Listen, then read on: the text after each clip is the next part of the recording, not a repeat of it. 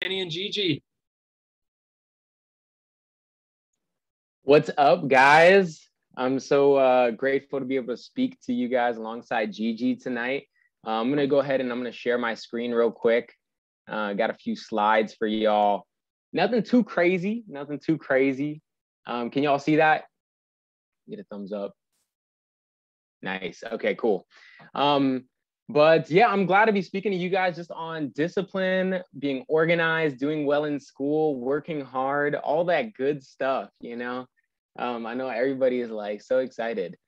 But you know, I think for many of us, the semester has just kind of gotten started, and whether or not you are good in this area of being disciplined and working hard, I'm sure that God is already testing you to grow in this. And so whether or not it's your strength, I think God calls us all to work hard and be disciplined, especially when it comes to academics or other things in life.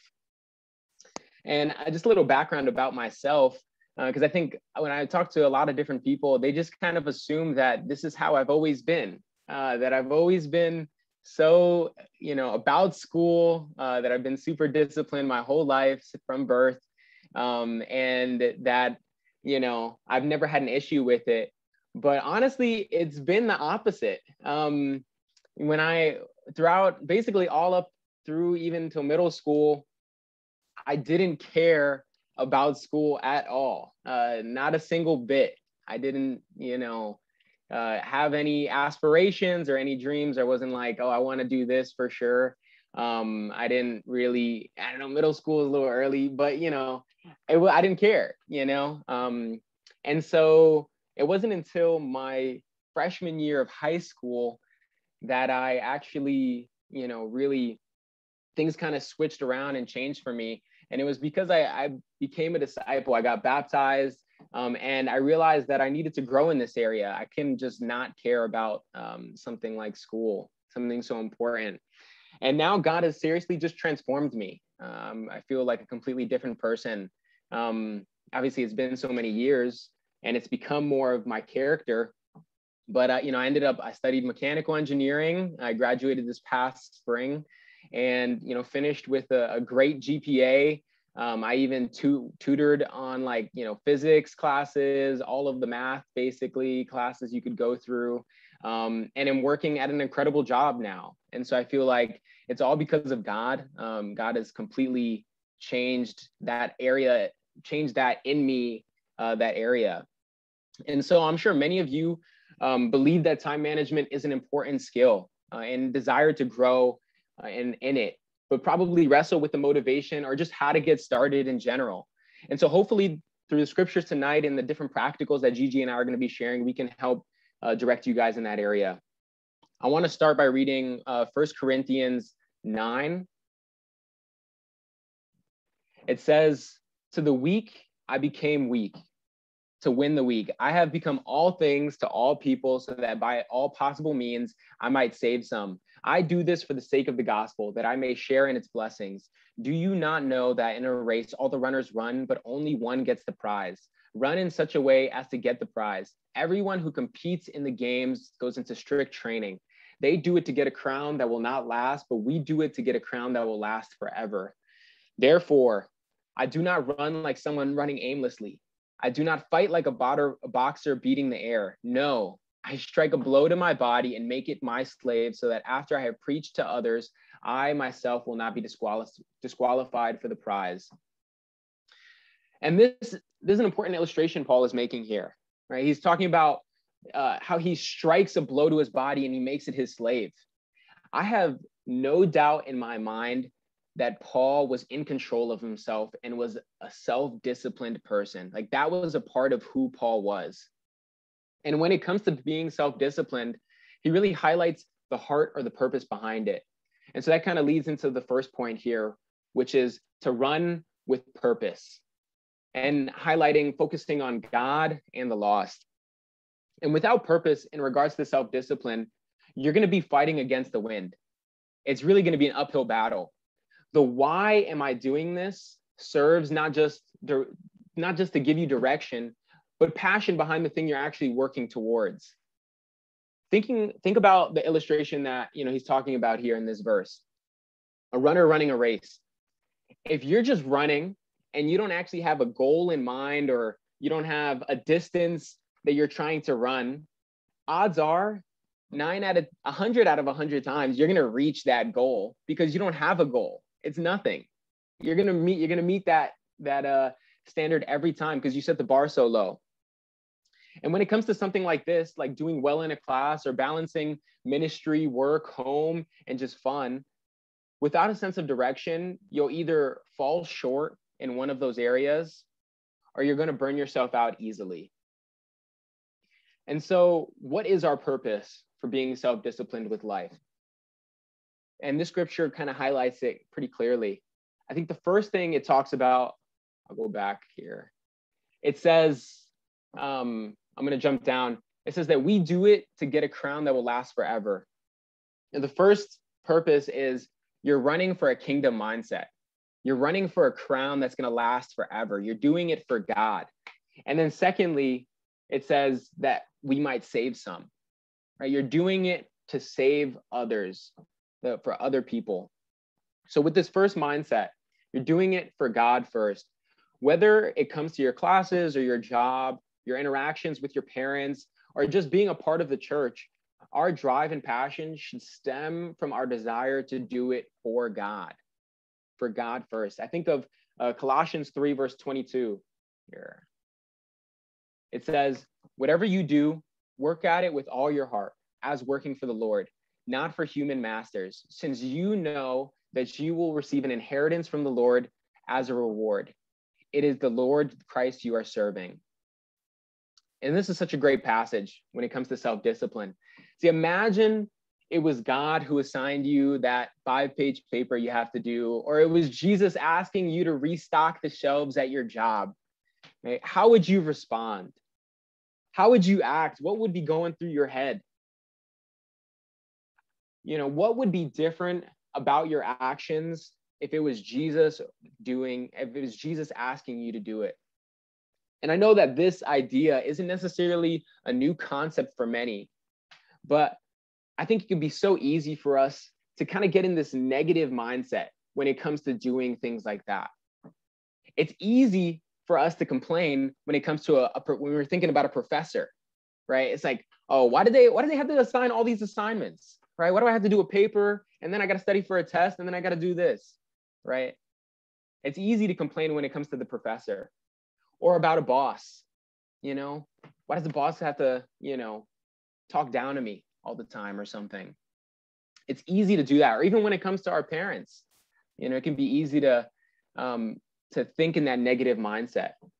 But would you still be complaining if it was literally God who asked you to complete that task?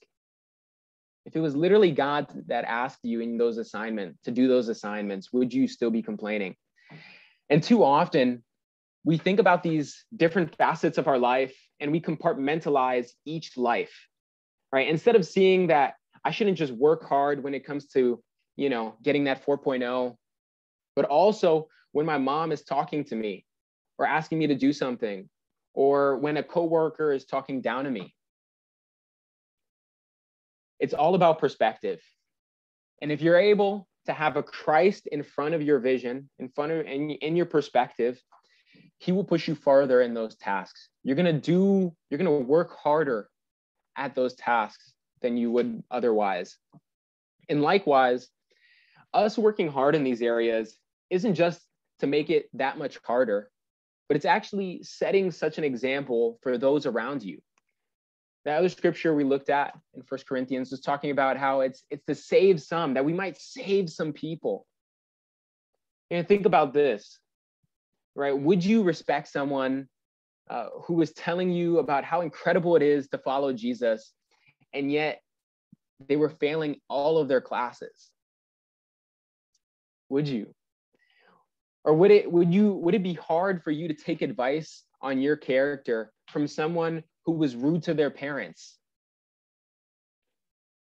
I mean, would you take, I wouldn't respect that person. I wouldn't want to get advice from that person if I see them talking back to their parents.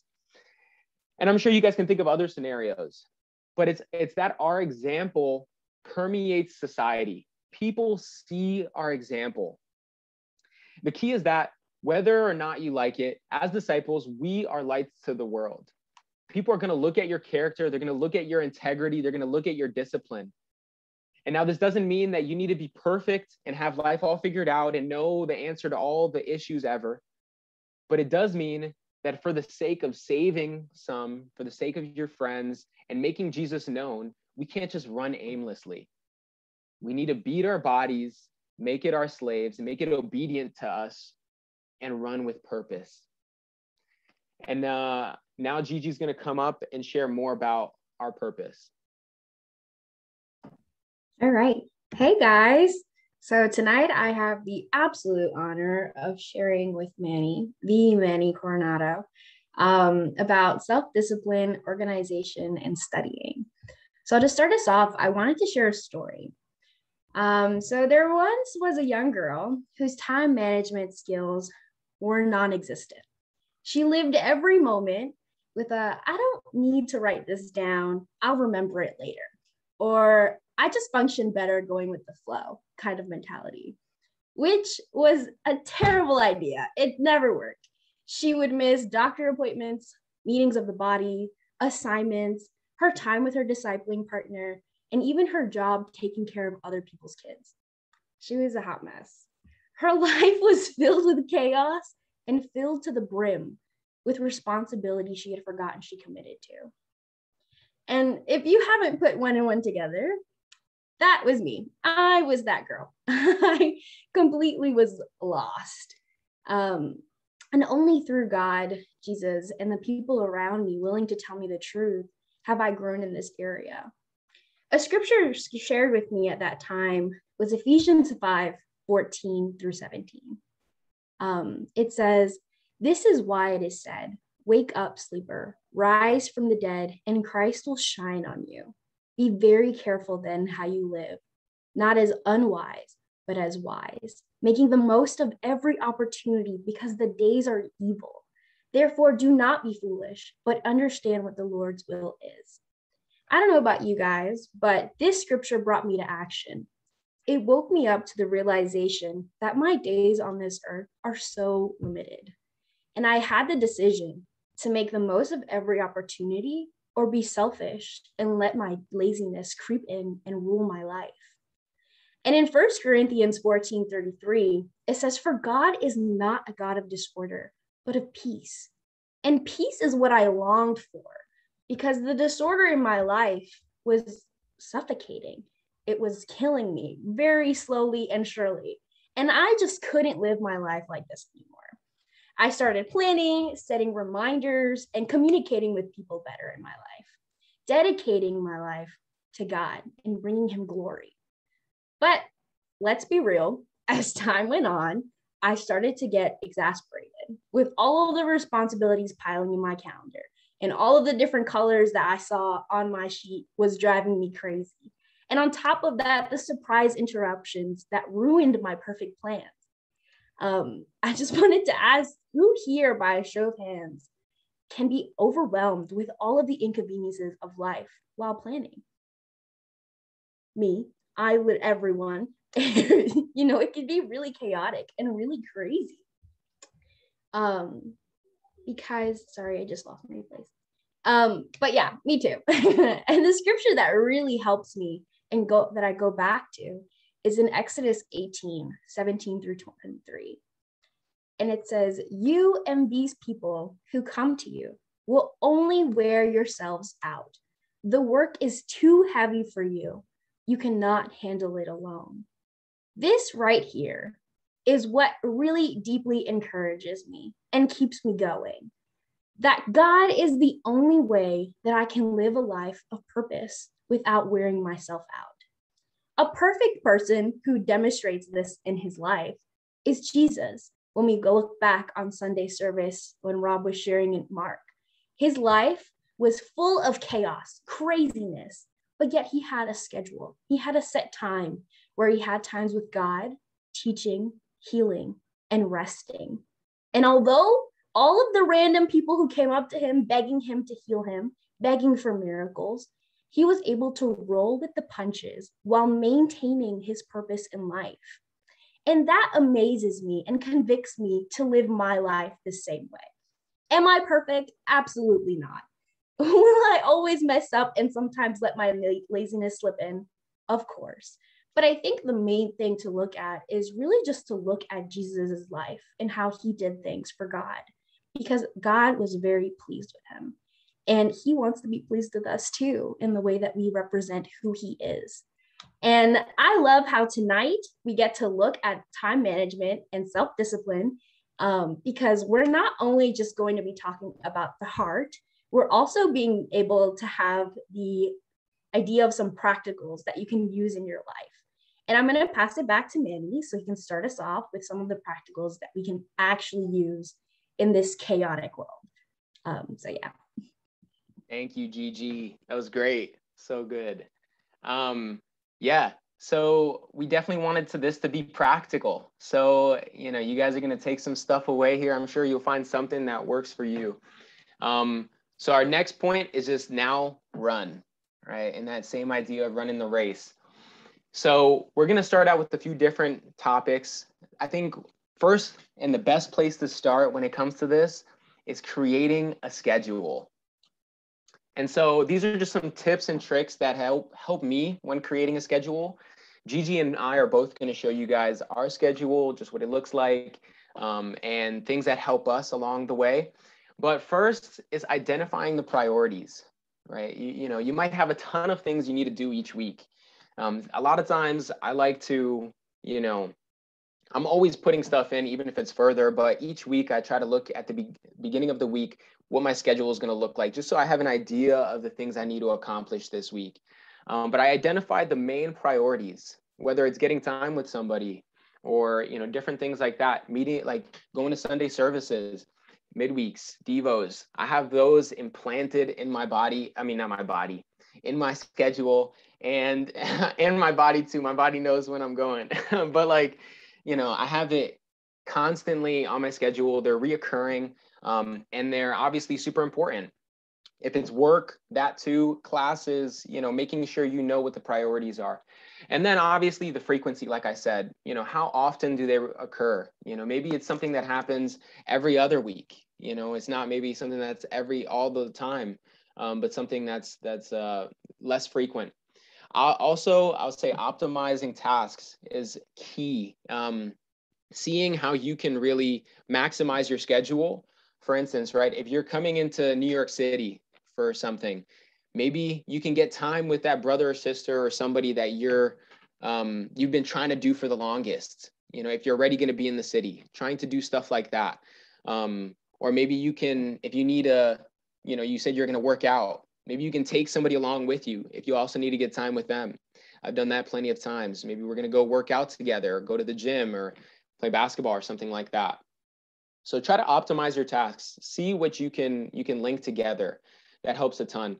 Following up with people constantly. A lot of times, for you, something might be urgent. For that other person, it may not be urgent.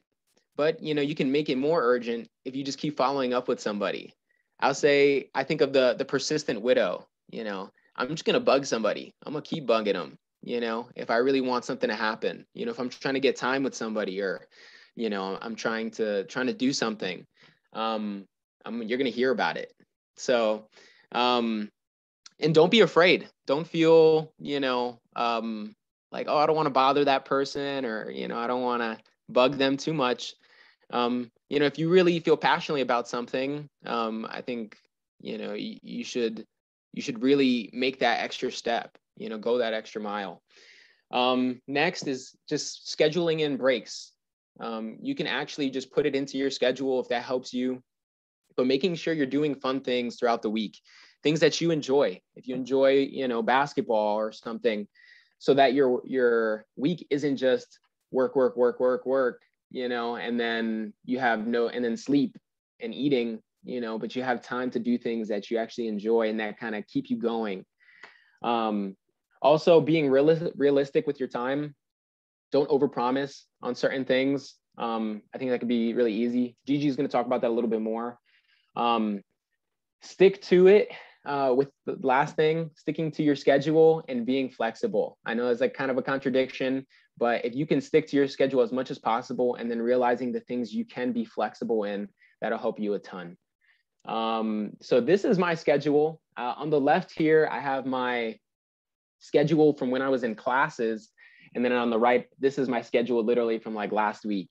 And so you can kind of see on the left with my classes, I color coordinated, you know, you got to do that. I mean, you don't have to, but I would say that I think Jesus would probably color coordinate. I'm not going to say call out anybody, Caleb, who doesn't color coordinate. I would say that you're probably, something's a little off there, but you know, anyway. But yeah, so the red is like my church events, that kind of stuff sticks out to me when I'm looking at my schedule. And I know that stuff is reoccurring a lot of times, like midweek Sunday services, Devos.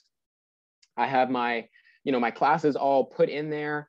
And I even have, as you can see on like Thursday, at the end of the day, I had like, I had a test the next day for my multivariable class. And I had a review session that I was putting in and stuff like that. I was also I was a board member on a club while at this time. And, I had the meetings there and as also put in. You can be super detailed when it comes to creating your schedule. You could put in travel time. You can put in anything you want. I think the key is creating something that works for you and sticking with it, and making sure you're constantly updating it. So definitely, make sure you're on top of your schedule and you know what it's like. On the right, this is just to show you guys what I had while working, but obviously work is in red and is every day. And then I have the times where I'm meeting people in blue and things like that. Again, things are going to change. You might have more things certain weeks, might look more chaotic and might be more spread out on certain other weeks. But this is just a framework for you guys to kind of reference, figure out what works for you. But that's basically it. Now Gigi's going to come on and share a little bit of her schedule and things like that. So this is my schedule. That thing where people say, like, if you have an iPad, you have your life together. It 1000% works because after an iPad, I feel just so much better.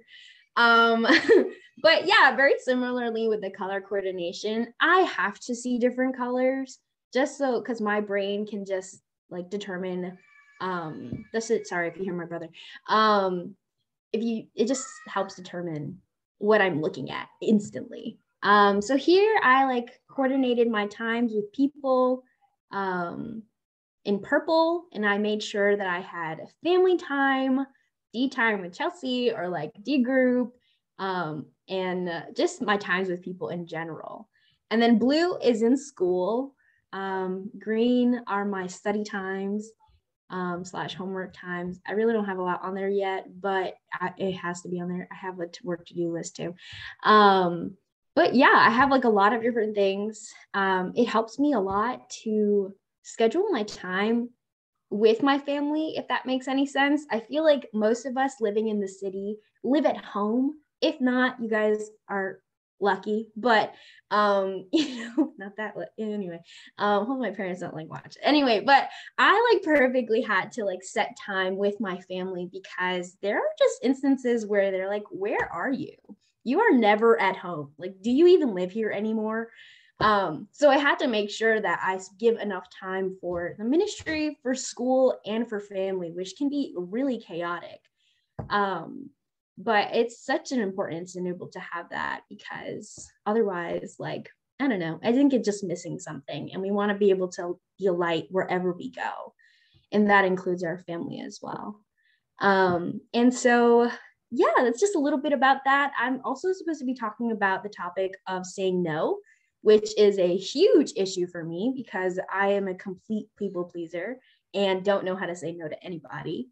But I am currently learning how saying no is such a priority in our lives, because if we just keep piling on, we're just going to get worn out, and it'll be okay for us to not always say yes. In fact, there's a scripture in Ecclesiastes 3 where it says, "There is a time for everything and a season for every activity under the heavens, a time to be born and a time to die, a time to plant and a time to uproot.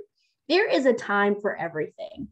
And we just have to remember that most of us are full-time students. We cannot always be partying till like 3 a.m.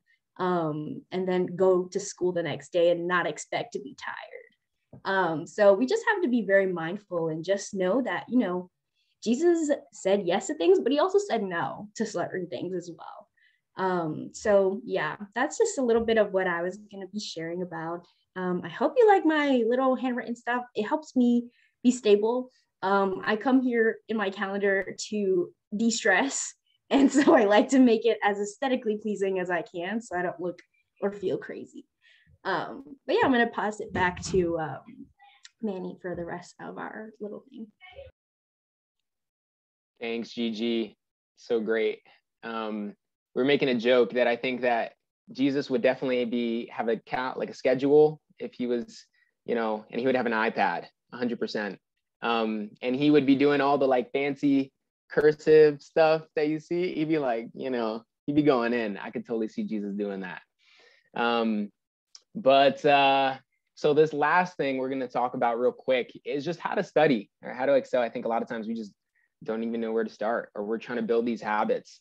I'll tell you what works for me may not work for you completely. But you got to figure out what things you can take away from it. First, I'll say is just knowing your learning style. That's key. Some people learn differently. Maybe you're a visual learner. Maybe you're a hands-on learner. Maybe you just learn by like just straight up like white knuckling it in like memorization or something. Everybody's different. I definitely didn't learn that much when I was actually just sitting in class, but I had to learn a lot like after class of like, I was doing a lot of back end, looking at videos and things like that. It's just because I couldn't like completely focus all the time unless it was example problems, but that works for me. I figured out, the routine with it. Next is setting a regular study time for yourself. A lot of times I would study on Sunday nights. That tended to work best, like after church and, hanging out with people. I'd come back and, just kind of grind through that week's work or whatever I needed to do. But, figuring out what works for you. And, maybe that's not the best, or maybe you're a morning person, you function better in the morning. But whatever you do, set a regular time and try to stick with it. Next is eliminating distractions. I know so many people that I'll be texting and they'll be like, yeah, I'm like doing an assignment. And I'm like, why are you texting me then? If you're doing an assignment. I think a lot of times people, it's just so easy to get wrapped up. You check your phone here and there, and then you just kind of are on YouTube or Instagram or something for like way too long. But I try to turn off my phone, or I put it on mute or do not disturb whenever I'm studying or I'm like gonna get going on work. It can wait, I'll say that. Most of the things that people want to talk to you about, it can probably wait a little bit. And then also I'll say to reward yourself.